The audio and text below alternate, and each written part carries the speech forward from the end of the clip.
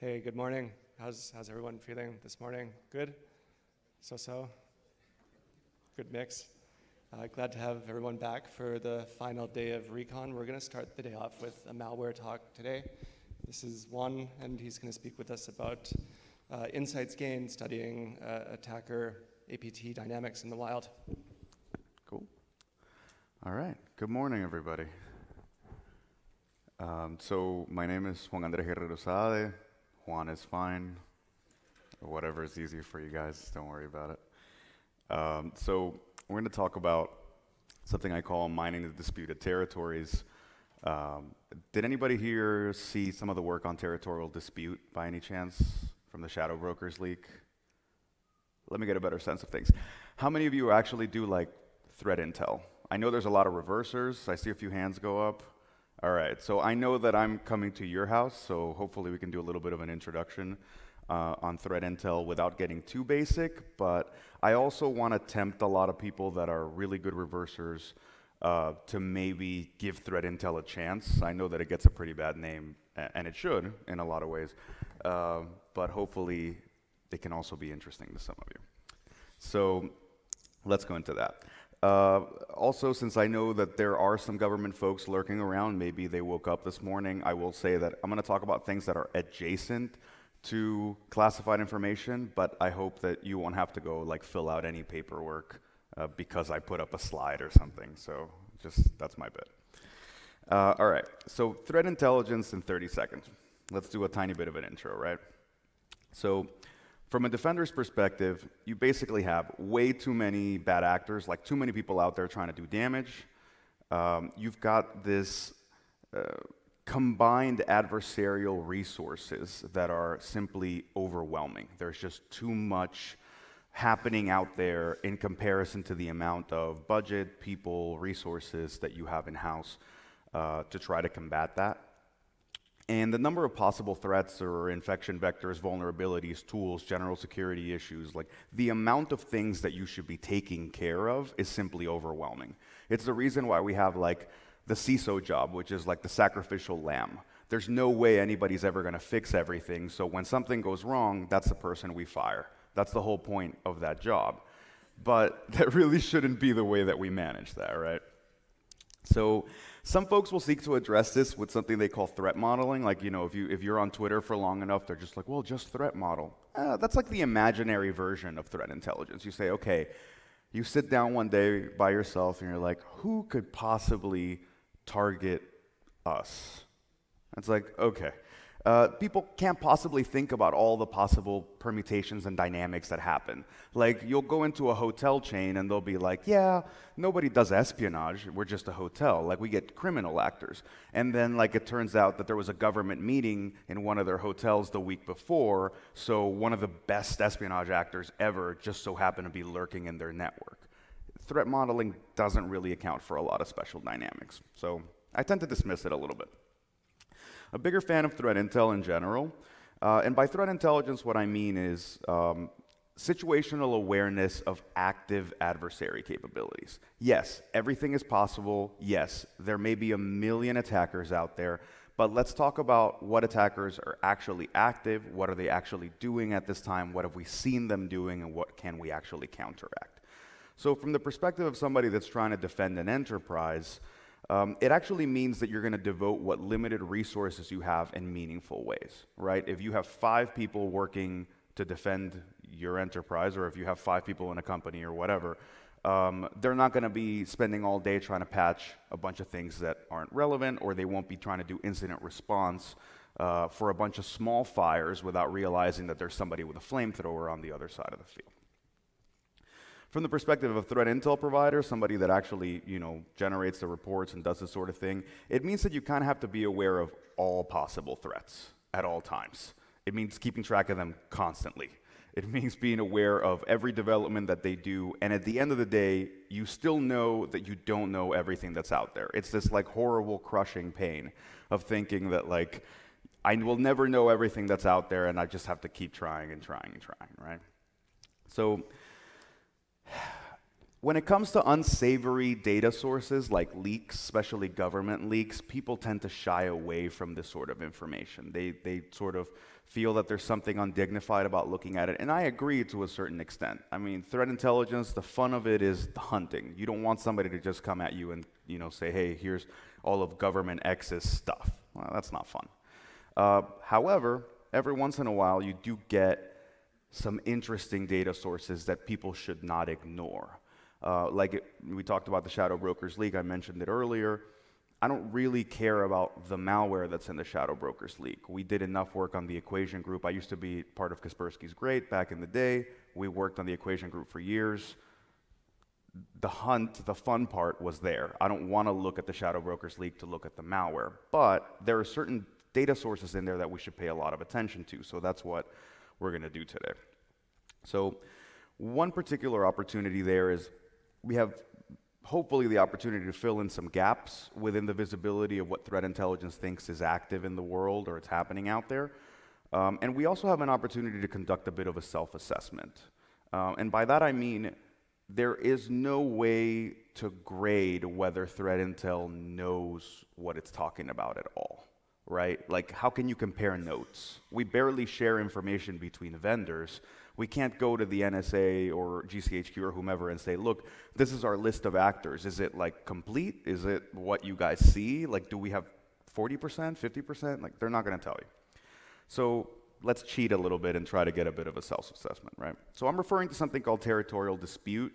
It's also known as TEDI for short.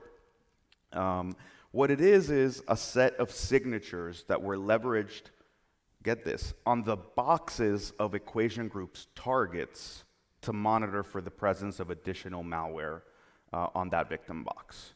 So there's a lot happening there, just to unpack that. They're basically running AV-like signatures on their victims so that they know who else is on those boxes.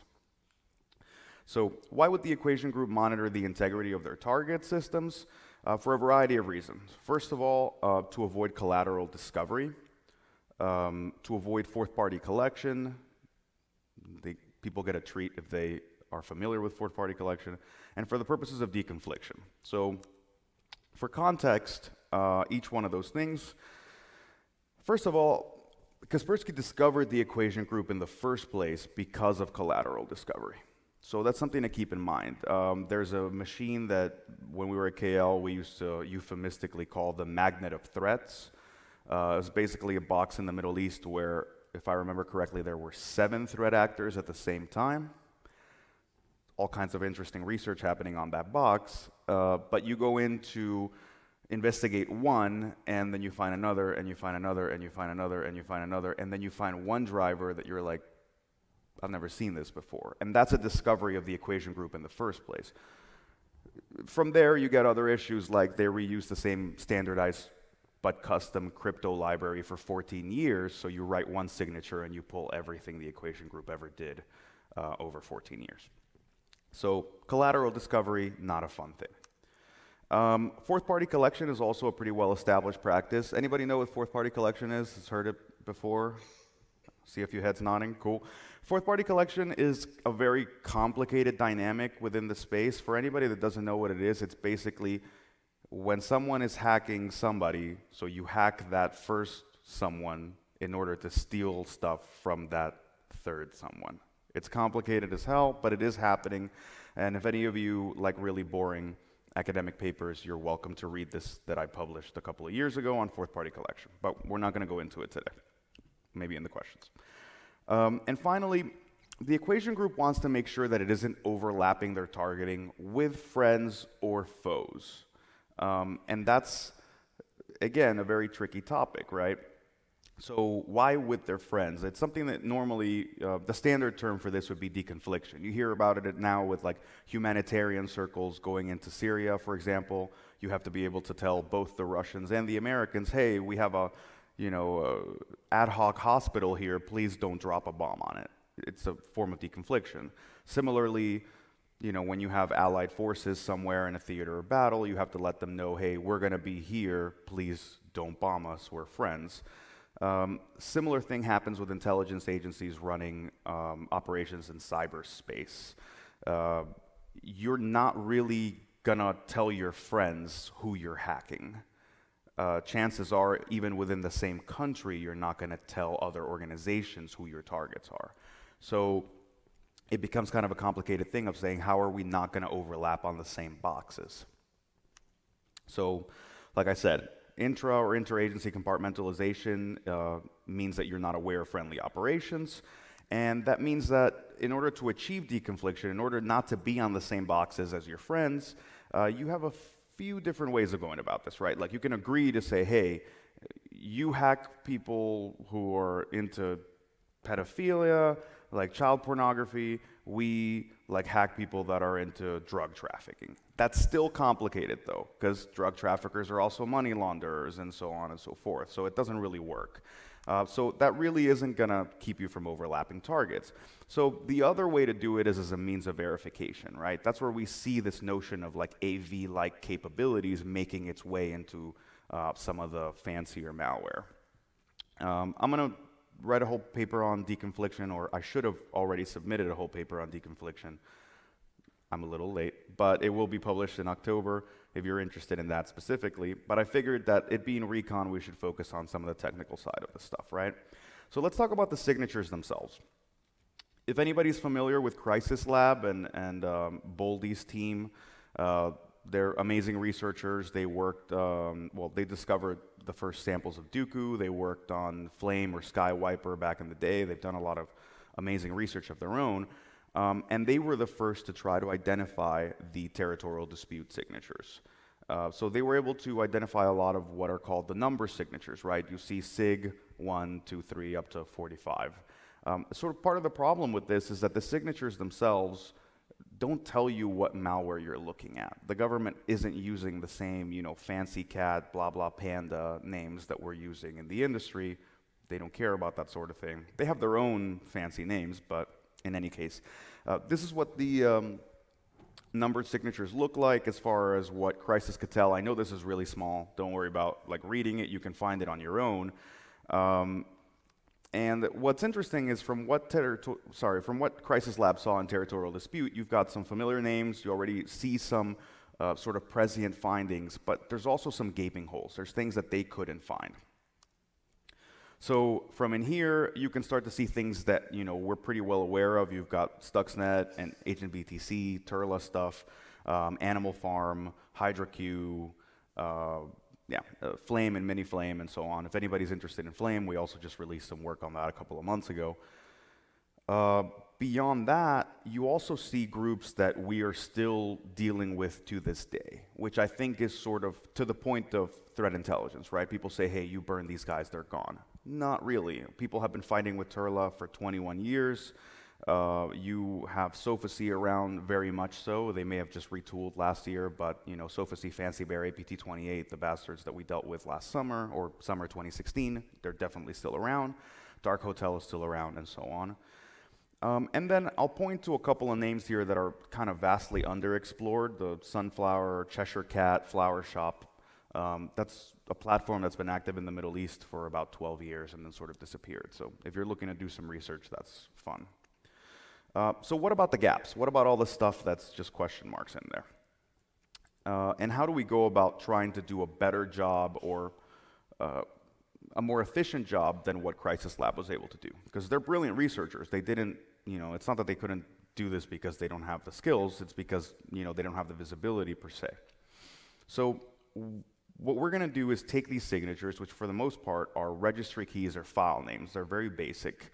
And we're hopefully going to feed them into a system that has enough visibility into just the right things. So given the age of these signatures, the registry keys are not really going to be useful. Usually, from an antivirus perspective, you get to collect registry keys and other heuristic stuff when you're on those boxes. I don't have on-box visibility. I definitely don't have it for things that are 10 years old. So instead, you know, we're going to focus on file names and related metadata so that we can craft some queries that actually work for this. So being at a place like Chronicle, I was able to get away with generating a multi-terabyte database of metadata without anybody complaining about the computing and storage power for the time being. And we did that for the entire collection of VirusTotal, right? So That means that we can actually start to write queries based on information like this, right? Obviously, we care about the file names, but we also care about the age of it. We can kind of get a sense of when the signatures were deployed. So you can say, yeah, we would probably be seeing this malware 5 years ago. Does it already have detections from other antiviruses so we know that it is bad or it isn't? What country does it kind of come from? What bitness do the files have? File type, sizes, etc. Okay, I'm going to be honest with you. It wasn't necessarily a much better job than Crisis Lab, right? So some of these signatures are just way too vague. Like some of them have overlapping file names with Windows components. You're not going to do much with that. There's some that we just have no visibility for as well. So signature 1921, etc. We don't have the malware. We didn't collect it. Maybe it's that rare. I don't know. Others were a little more promising, where we found the malware, but it doesn't look like anybody's worked on this subset of whatever that is yet. So possible research going forward, or if any of you are just getting into the space and would like some cool stuff to look at, signatures 31, 32, 41, I can tell you that they're in VirusTotal. You can hit me up for hashes. I don't know what the malware is. I haven't had the time for it yet. As it is, some of the stuff that I want to release during this talk, mostly because it's 10 o'clock in the morning and you guys were kind enough to show up. Some of it I haven't even finished researching, but I want to just kind of present it for everybody. All right, so some of the stuff that was more interesting, you could say signature 6 is actually something called GREF or AirX or Lurker, presumably Chinese group that FireEye discovered a couple of years back. Turns out the NSA had been tracking them for years before that. Signature 27 turns out to be the Lazarus group, the all too famous, probably North Korean cluster of stuff that we have been researching since Operation Blockbuster in 2015. And another subset of that called Dark Soul, which has been doing wiper attacks in South Korea and so on for a long time. So it establishes the precedent of what we see with Sony Pictures eventually. So, okay, government was on to those folks for a while. So what's the score?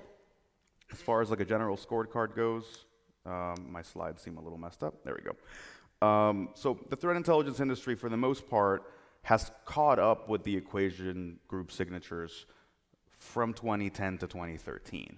I'm sure that they're doing a much better job, going forward, especially as the private sector kind of gets into it.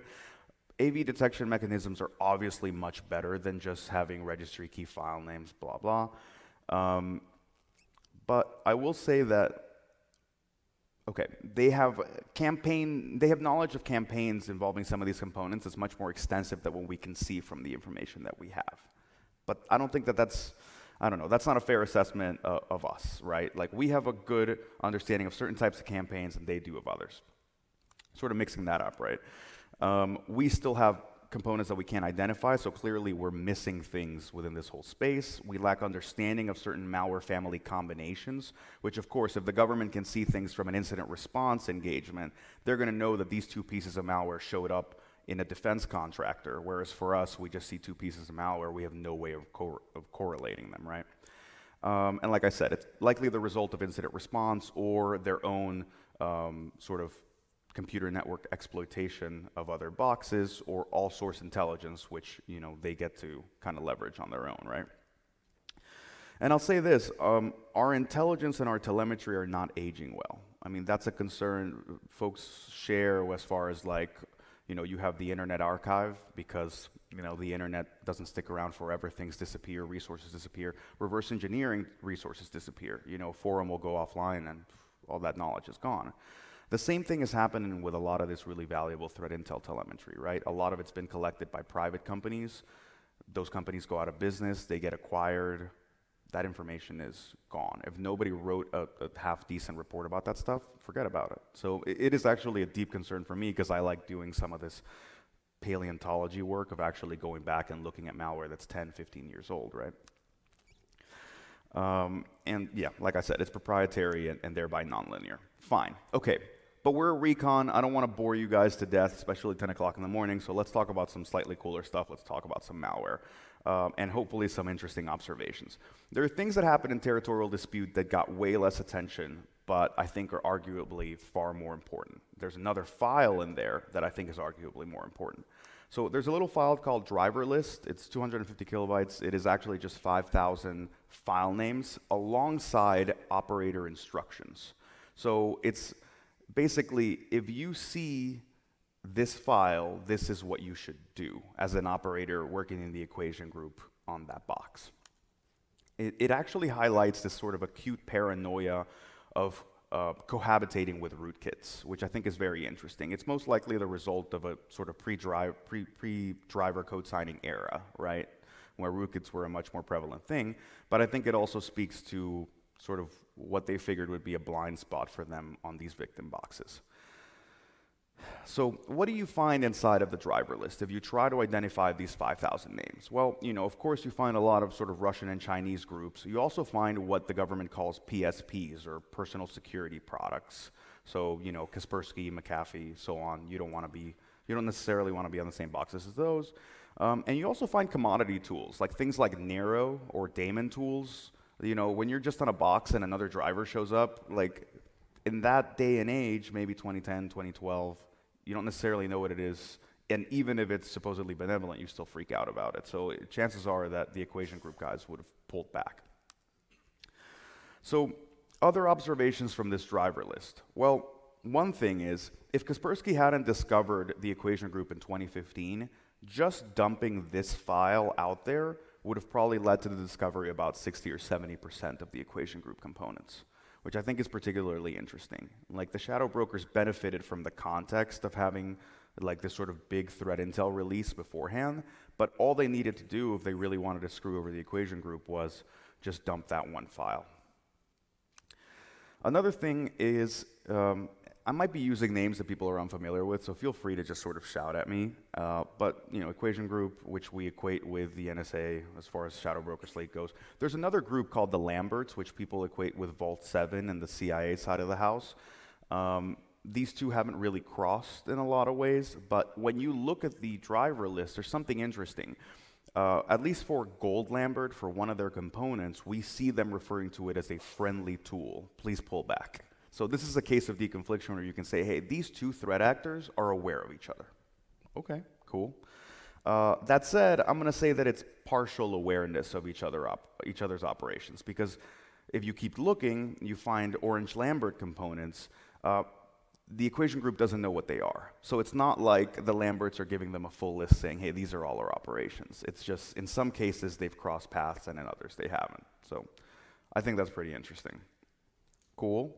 But still irrelevant, still old, still not necessarily as technical as it could be. You'd be right. So let's get into some ideally cooler stuff. So here's 3 things that I hope to go into with the time that we've got. I wanted to revisit some of them. I honestly was not going to release some of them. I talked a little bit about it at SummerCon because I also got this like 10 a.m. slot the day after the party. So I feel like I need to kind of reward people for showing up. I do appreciate it. So we're going to go into signature 30, signature 44 and 45, and into something that I like to call torch relay from the driver list. Okay, so signature 30. This is actually what the signature contains, period. You've got one driver name, actually with no extension, and then you have 3 userland file names. If you look a little deeper, start to search around, it turns out that the one driver name is something that was called X4L, which I find particularly interesting. And then this malware is associated to something, like they sign it with a name Shanyan team. I believe it translates to John Doe team, but I've heard from a lot of different people about all the possible permutations in Chinese dialects that this could be. I have no idea. The malware is pretty prevalent for about 7 years. I'm sorry, I can't go into the Shanyan team now. If any of you want to do research into it, hit me up. Like, we've done some work into it. But I'd rather focus on the X4L rootkit, right? So, like I had mentioned before, the equation group connects these two, but we have no idea what connects them. Sort of delve deep into it, have yet to be able to figure it out. But we're going to focus on X4L. And one of the reasons I want to focus on X4L is this was discovered by the threat intel industry. Microsoft publishes a blog about it in 2010 saying, hey, really interesting rootkit, presumably found within a defense contractor. But then nobody's able to figure out anything else about it. We find maybe like 6 samples, and that's it. No one groups it into any particular threat actor. Nobody says what country it is. You know, people assume it was China, but no idea. And it just sort of lingers as this mystery. Now, what makes X4L particularly interesting, this sort of stuff taken from some of the public analyses at the time, Microsoft noted is they implement their own TCP/IP stack. It's sort of like this NDIS rootkit.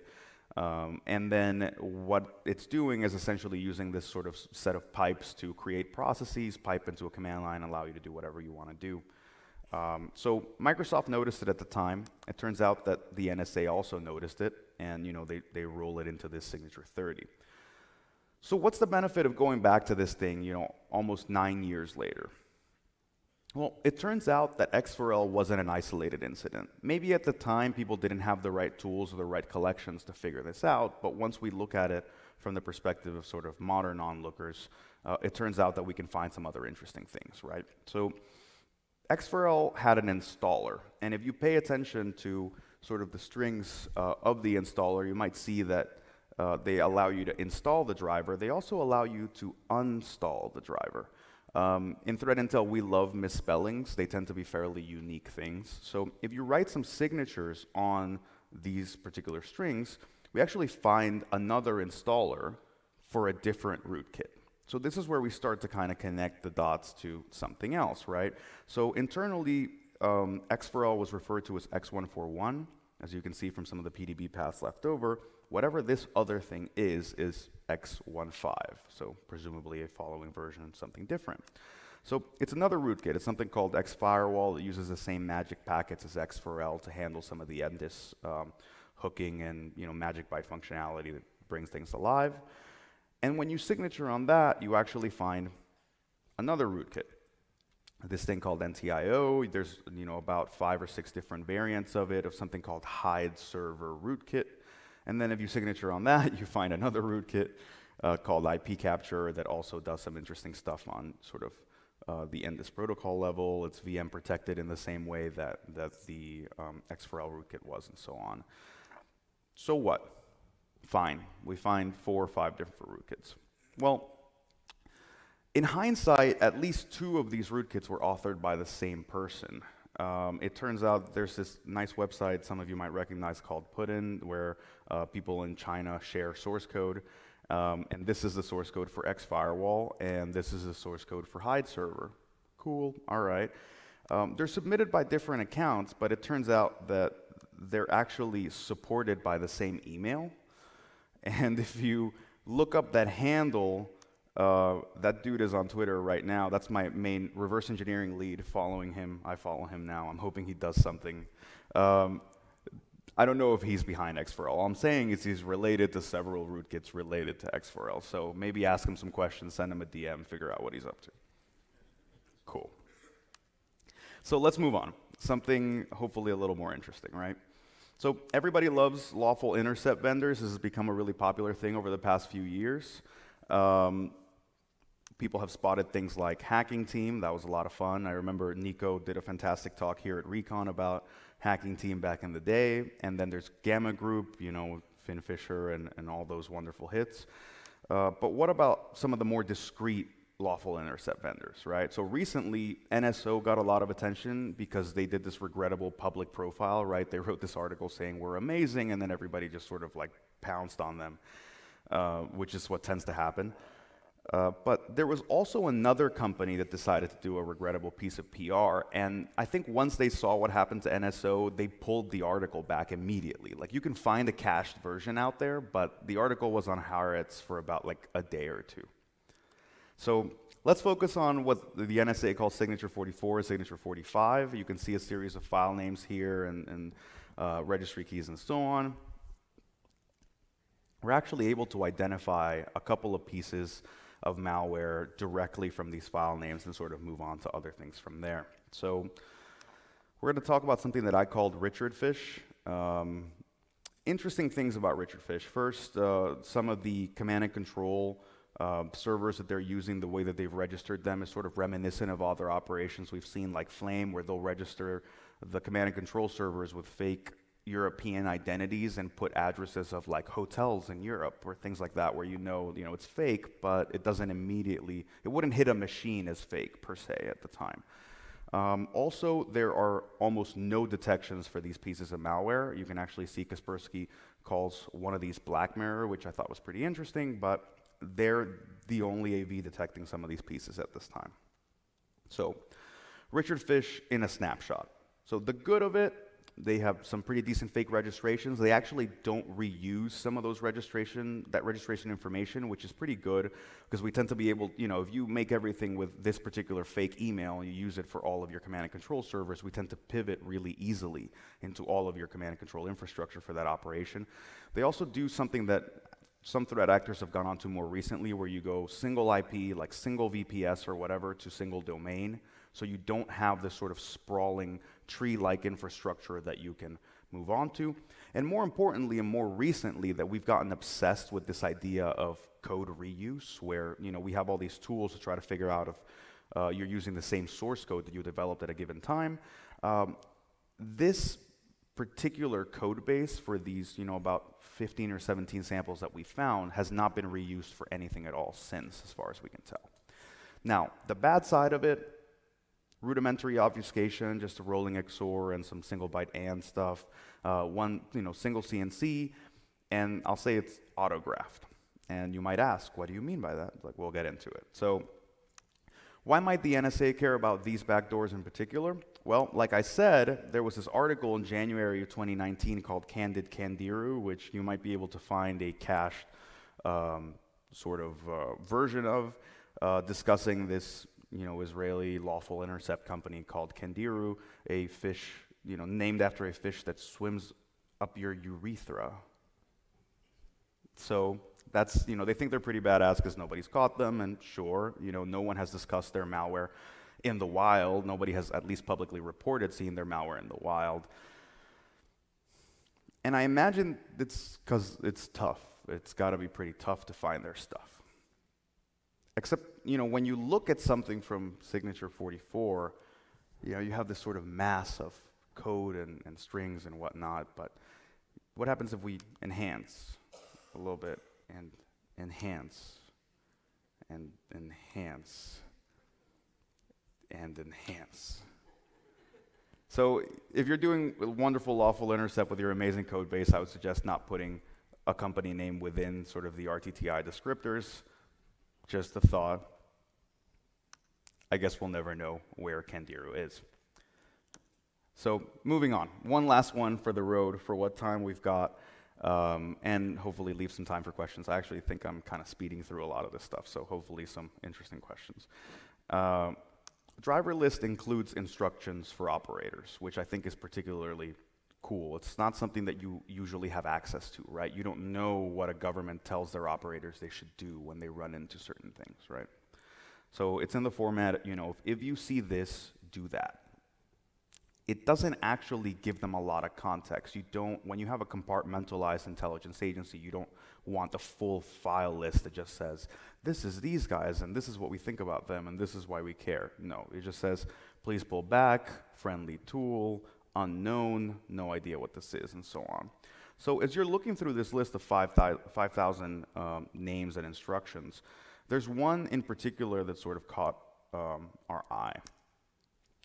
It's a file name, and then next to it, all it says is, nothing to see here, carry on. Okay, I mean, cool. So I kind of obsessed over this thing for a while. Just trying to figure out what it was. It is actually incredibly rare. I think I searched through a combined maybe 9 petabytes worth of malware from different companies that allowed me to, plus VT and so on. And we found something very rare, something very old, but I think something very, very interesting. So it's something that I call torch relay. The structure of torch relay is something like this. We were able to recover about 3 different components. It's essentially one big userland executable installer. It drops this kernel driver that will go on to create a device, sort of like a and then what they call a cannodified DLL, which is just meant to be a userland component that lets them know when there are active connections or not to this kernel driver. So, they're trying to manage things in a sort of clean way. What's particularly cool about the kernel driver is it actually deploys a Lua VM. I don't know, does that ring any bells for anybody in the crowd? The use of Lua, and all right, we've got a few guys. So what's interesting about using Lua in this sort of active operations is the kind of actors that use Lua are particularly interesting. You get people like Flame or Project Sauron from back in the day. However, this thing precedes both of those, the earliest appearance of any of those by at least 3 years. And the Lua VM itself is actually an earlier version. It's Lua version 5.0, which if anybody has a working decompiler for that, I would be ever grateful for you. Most of the Lua decompilers are 5.1, so it's been kind of a big nuisance to try to deal with some of the scripts that we've pulled out of there. So I'll be honest, we're still reversing this piece. Like I said, we haven't finished the research, but I'll leave you a glimpse of why I think this thing is particularly interesting. So if you look at some of the sort of binary references stuff, the binary reference is a substring. It's looking for something in particular. And it's sort of an easy to miss one, right? It's $ loading space co. Seems fairly innocuous. Actually, first pass over the sample, I didn't even notice it. But if you write a signature on that specific string with no ambiguity, you can search over about half a dozen petabytes worth of stuff. And there's only one piece of software that references this substring in those 6 petabytes. So you look at the string, the substring, if you look at it within this particular binary that sort of pulls up, there's about 30 or 40 different versions of this one piece of software. The string is actually part of loading complete. It's sort of the standard nomenclature of engineering software distribution. So what software is it? Is anybody familiar with the name ANSYS Autodyne by any chance? No engineers, like no standard, civil engineers in the room, I imagine. So it's engineering simulation software, which I think is particularly interesting because this particular engineering simulation software is actually forbidden in certain countries under embargo or sanctions list. And it is because it's used for designing nuclear plants. So nothing to see here. Carry on. So like I said, I kind of breezed through a lot of this stuff, kind of hoping to get about 10 minutes for questions. So if you've got some interesting stuff, please lay it on me. But I hope that that's a half decent attempt at getting some of you into the threat intel space, getting you more interested in some of the malware analysis stuff. It's not just malware analysis, but rather being able to sort of track some of the threat actors, track some of these campaigns, and get on top of some of the more interesting folks that you might. Driver lists, the signature files are all out there. Feel free to hit me up if you want to get into this research. There's still a lot to be done there, and with that, very early into questions. Oh, I see someone over there. Have you, since threat intel is pretty new, have you been told at all by threat actors? Like maybe red herring? Definitely. So the question, since there's no mic, the question was, since threat intel is pretty new, have we been trolled by any threat actors? I mean, I've been trolled by plenty of other researchers as well, but yeah, the threat intel industry, as it exists within the private sector, really came about as of 2010, 2011. So it is sort of a fairly nascent industry. More to your question, we do have some really interesting interactions with threat actors a lot of the time. So there's people who've put like death threats. I know that, not in our case in particular, but there's at least, Dr. Webb had somebody throw a Molotov cocktail into one of their offices once. More on the software side of the house, you get interesting interactions like when the summer of 2016 election stuff was happening, one of the sock puppet accounts that Sophosy put up was something called Anon Poland, like Anonymous Poland. They have us all on some kind of list because when they hacked the Bradley Foundation and when they hacked WADA and TASCAS, the Tribunal for Sport, and some of the Olympics-based hacking that Sophie did and then tried to leak. When they wanted to leak that information, they started tweeting at me, at some of the other researchers involved, and some of the other people in the news. They were hoping that we would actually amplify the message for them. Now, more on the trolling side, you get into some interesting things like, I wrote this paper 3 years ago about false flags and malware. You'll get into things like investigating Turla operations, Turla believed to be a Russian group. And all of a sudden, when they see some of the incident response tooling come in, they'll just start dropping Chinese malware into some of these boxes that has nothing to do with them while they clean up some of their other operations. You get into some interesting things like Cloud Atlas has peppered their malware with strings from a bunch of different languages in different countries, hoping that we'll kind of like get diverted into different ways. So there are some good dynamics. I think CrowdStrike's probably had some of the nicer interactions with threat actors where they've actually gotten called out in not nice ways online, but you know, that's the cat and mouse game. That's what you're gonna do. Some governments know to just kind of, you know, keep their mouth shut and just move on. Others will actively troll and, you know, mess with you, but they haven't killed any of us yet, as far as I know, so that's still fun. Yes? Thank you. So can you please elaborate more on the DLL dropped by the executable installer for Torch Relay? Sure. So actually, let me think. To the extent that I can, it is actually a relatively standard use within sort of the XP days. Like the malware is designed for some fairly old boxes. So the notion of what the DLL is supposed to do is it exports just enough functionality for userland components to be able to reach the kernel driver without having to do anything suspicious. So there are no hooks or sort of things to mess with the general integrity of the system. What it's going to do is allow some of the functionality to be activated for the Lua VM from userland components.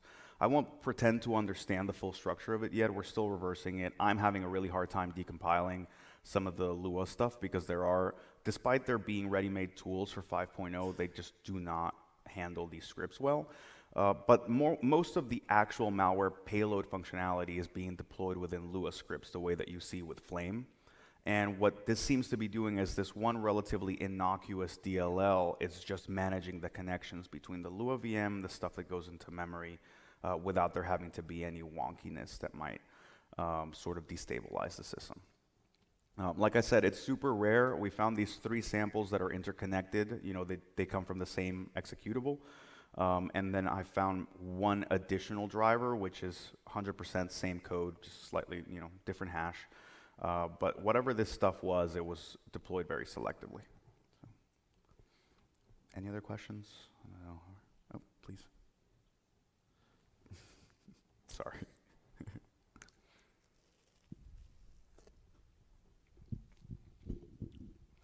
Yeah, good talk. Have you tried graphing any of these relationships along with like the negative relationships in terms of like AV emulator offset loads and things like that to see what clusters might be related and what information you might be missing? So we've used a few different ways to try to cluster some of this stuff. I'll be honest with you, at least from a general threat intel perspective,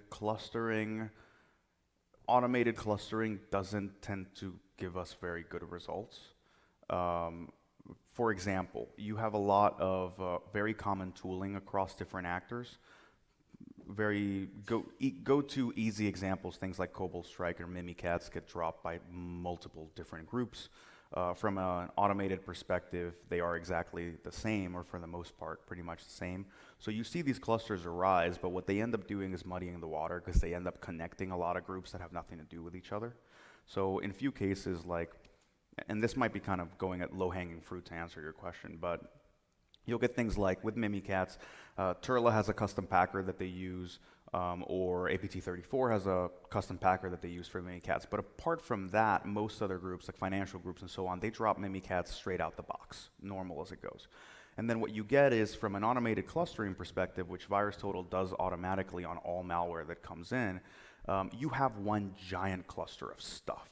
From a threat intel perspective, what you've just done is pulled in the operations of 20, 30 different countries, a bunch of different financial actors, a bunch of script kiddies. Everybody just got pulled together into the same pot.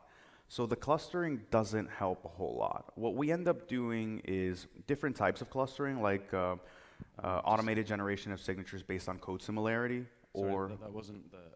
Oh, I sorry. was meaning graphing the relationships. So clearly, you've identified from those signatures that some groups have a neutral, a negative, or a positive relationship with another group. Not really, but please keep in mind that the relationships are coming about from an analyst perspective. It's not a technical relationship for a lot of it, right? So what you get into with things like these rootkits that we were discussing for signature 30. If an analyst goes through, looks through, finds, for example, the put-in page, finds the source code, finds the account from an OSINT perspective will allow you to connect some of these things, but the code itself doesn't. So you get into a situation where graphing those relationships as far as our analysis go, it's like from an I2 analyst notebook perspective, you can do it, but from a technical perspective, you get these giant gaps that you need a human to kind of jump over. So there's that. There's also the fact that the signatures from one signature to another have very little in common whatsoever. So you have these microcosms that you need to map, but you don't have a general relationship to work with. So, I mean, maybe I'm missing sort of the general thrust of what you're discussing, but it's been very hard to take this from a more macro perspective in that sense. Sure. Thank you all for the questions, by the way. I didn't mean to blast through the talk quite so quickly at 10 a.m. You alluded to it a little bit on the slide and with the name, but can you speak to where the torch relay sample was found, like the context in which it was found, or maybe what you suspect the intention may have been for the malware? So I can speculate, which I would rather not, but I can at least say that it was found somewhere in the Middle East, and or it was uploaded from somewhere in the Middle East, and there is some fancy AV in the middle of that, haven't actually caught it. It wasn't, like, that's one of the difficult things with having a submission platform for malware. Things that people can find on their own tend to not be interesting things. So I actually have a lot of appreciation for AV companies that, detect interesting things and then submit them to a platform. Because this, at no point, I believe, was in front of a user. It just sort of got installed, deployed, and sort of was there.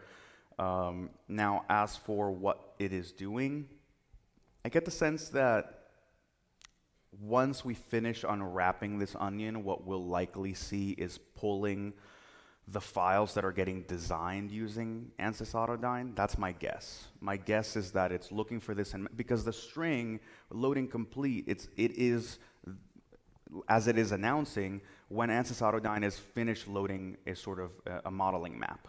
My guess is, in a science fiction way, maybe they're modifying it, but I think for the most part, they're just pulling those maps entirely and uploading them.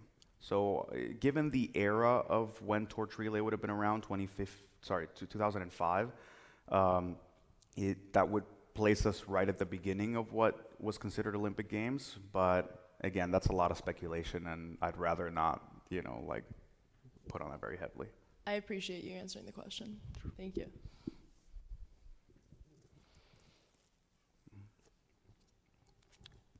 Please.